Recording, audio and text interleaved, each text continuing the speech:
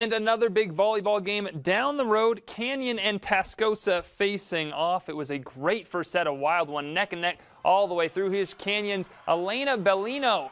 She sets up Lainey Jones, who would get the kill. Canyon did lead by as much as 7 in the first set, but Tascosa stormed back. Safina Stanley gets the kill here. Tascosa took the first set 29-27 in the second set. The Lady Rebels carry that momentum over. Carly Blucher gets the kill. Each set was close, but the Lady Rebels take this one in a sweep 3-0.